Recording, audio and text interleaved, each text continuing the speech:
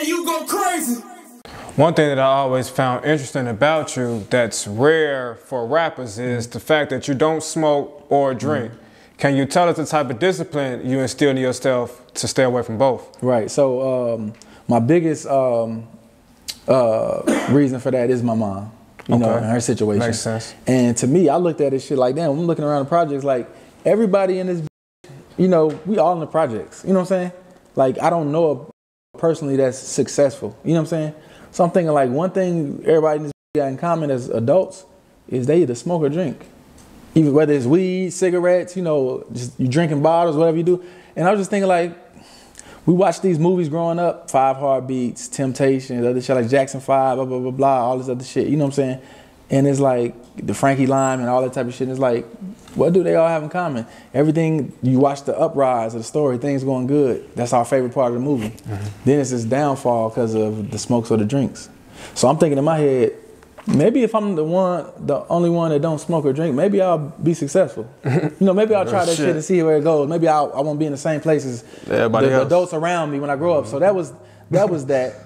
I always tell myself I'll never sell crack based off of I seen the effect that it has on families from firsthand. You know what I'm saying? Right. And it's like, just the same way I love my mom, it's another little boy out there that love their mama. So why would I go sell this to her and do that to him and her and whoever the else loves her? So I always promised myself that I would never sell crack, you know, or heroin, anything like that. So all I sold was pounds of weed. And even when I sold that, it's people that used to be like, some of my clientele be like, nigga, how you around all this shit and you don't smoke it? And I learned that really from growing up watching Scarface, and that was his downfall. They said, don't get high on your own supply. That was the rule. And he was fucking up that rule. You see what I'm saying? And you just go watch the movie like, damn, if he wasn't high, he probably would have seen this. Damn, if he wasn't high, he would have seen him doing it, he wouldn't have killed, you know what I'm saying? Certain shit like that. So it's like, a lot of people don't know that when they high off drugs, you're not in your right mind. You see what I'm saying? This is not your norm. You know what I'm saying? And a lot of people don't understand too. I made a tweet that went viral, you know, and it says, you know, people that smoke, you know, it's a weakness, and a lot of people got offended. You know what I'm saying? But that's yeah. I remember that. Yeah. So the thing for me breaking it down is it's not for me to take a jab at you or to say you a weak motherfucker. The thing is, it's just, you know, it's human to be weak. When you see somebody and you say, hey, okay, what's his weaknesses? You know what I'm saying?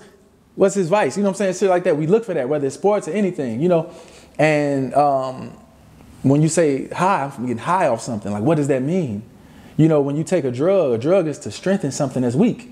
You see what I'm saying? And when you take too much of it, it takes you past the level of where you needed to be. So now you're high. You see what I'm saying? It brought it up to that level, but past that. So now it's high. You see what I'm saying? So if you, you know, oh shit, I got pain in my back. It's hurting. I need some painkillers. You know what I'm saying?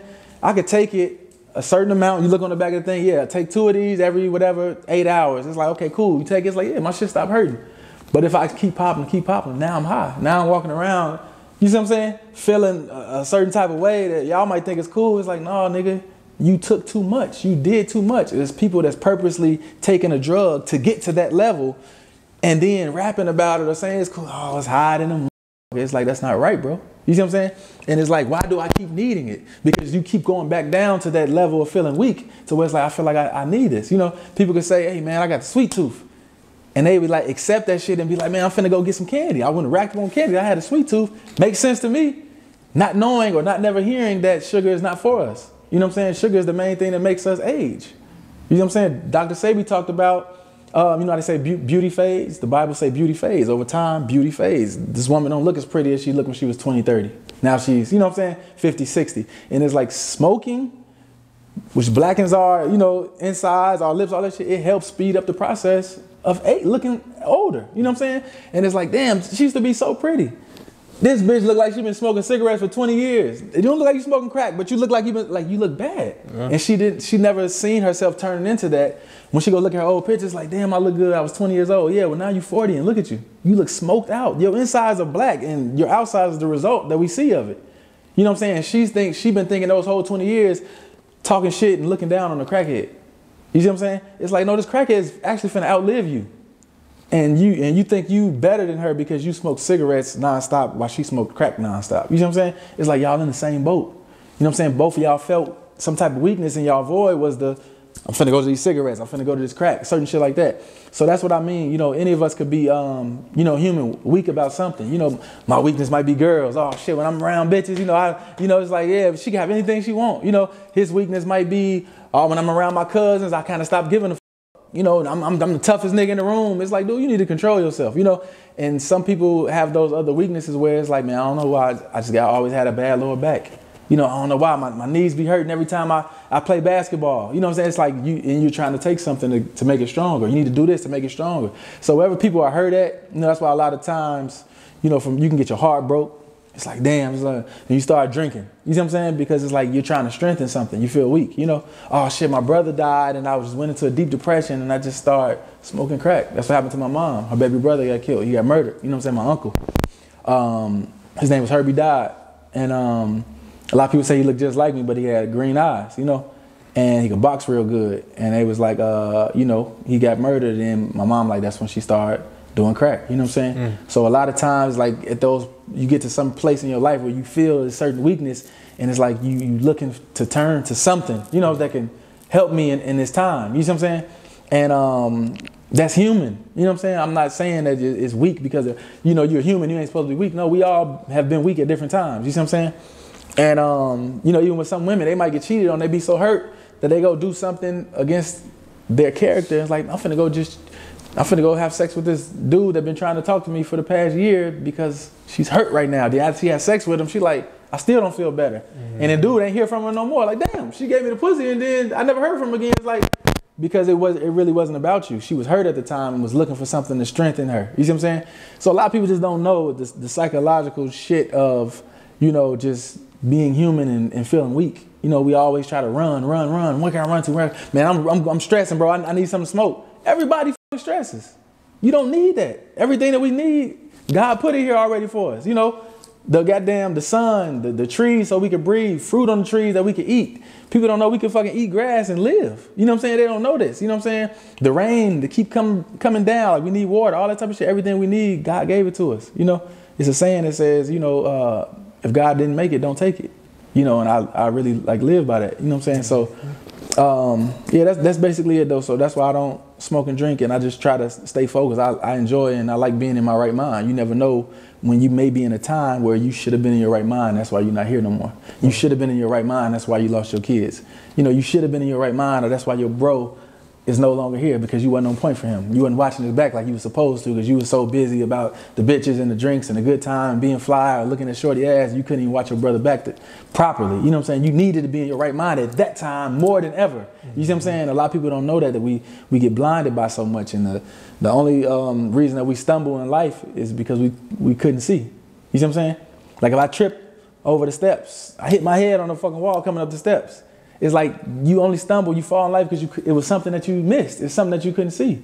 You know, we ended up going to jail and it was like, damn, something told me don't leave the fucking crib. Yeah, if you was able to see into the future, you would have sat your ass down and stayed at home. You see what I'm saying?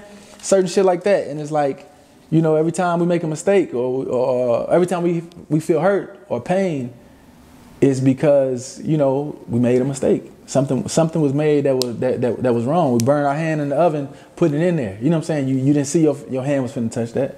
You know what I'm saying? But now you feel the pain. The pain is from a mistake that you made. You know what I'm saying? And we are only human. You know what I'm saying? So we have weaknesses. We slip. We fuck up sometimes. Sometimes we can't see every damn thing. You know, sometimes shit be right in our face. And it's like, damn, I didn't even know it was right there. You know, people would be with their significant other and you really don't know who the fuck you laying down in bed with every night. But you really think you can go into another room and say some shit.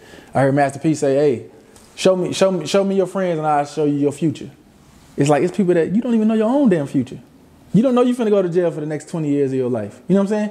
You don't know that your wife is cheating on you. She just left and went to work. You don't know you're getting cheated on right now. But you're gonna tell me you're gonna see my friends for the first time and tell me my future. You don't even know your damn future. Do you know you got 3 more years left to live? It's like people don't know this shit, but they will really judge other people and talk like that. Oh yeah, I know where you headed. I know where you headed to. I might read a book. That person that you judging right now might read a book. Have to do 30 days in jail, sit down and read a book that changed his whole fucking life. Now he get out of jail, he on another mission. A whole nother level than where he was at. But you already told him where the fuck he was gonna go. And counted him out. You see what I'm saying? So it's just certain shit like that. People be wanting to pass judgment on other people and feel okay with it. That's why I think a lot of people run to like zodiac signs. You know, you could talk to a girl, she's like, what's your sign? She finna prejudge you. You see what I'm saying? Instead of actually getting to know you. Let me take the time to get to know you. You see what I'm saying? You know, it's almost like telling a motherfucker, hey, show me your book cover and I could, you know, I know what this book is about. It's like, no, you should probably open it up and really get to know this book. That's why they say don't judge a book by its cover.